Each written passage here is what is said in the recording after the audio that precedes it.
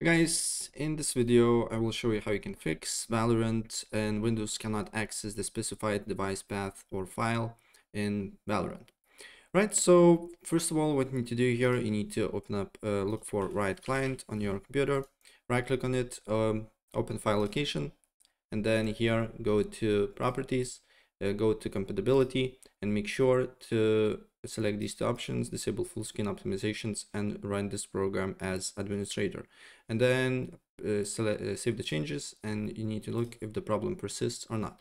And still, if the problem persists, then you need to open up your disk C, then you need to go to Riot Games, Riot Client, and here it should be Riot Client Services. And then you just need to open it, and then you need to look if it's working for you or not. And if it's working, then you can create a shortcut, show more options, create a shortcut, and you can drag it to desktop and then use it from here.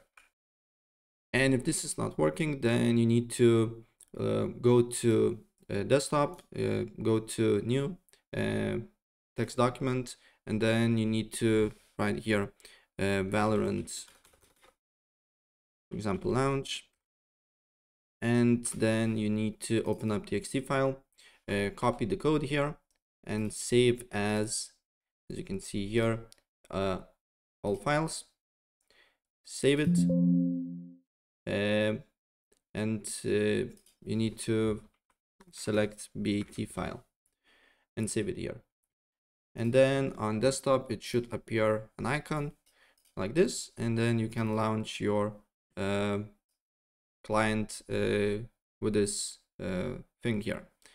And as you can see here, it's launching for me.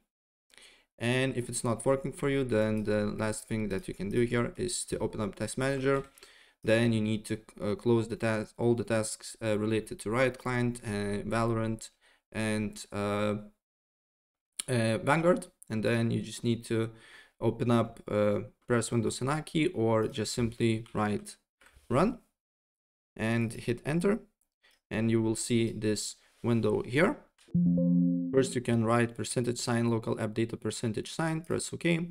Then you need to look for Riot Games folder, and then you need to look for Valorant folder, and then you need to delete these two folders here. And then again, after you delete the folders, go look for run thing here, and then you need to just write here program data. It's okay. And then you need to here look for Riot Client, as you can see here, Riot Games, and Valorant folder as well. If you don't see Valorant folder, don't worry, just delete Riot Games folder. And then you just need to restart your computer, try to launch Riot Client, and look if the problem persists or not.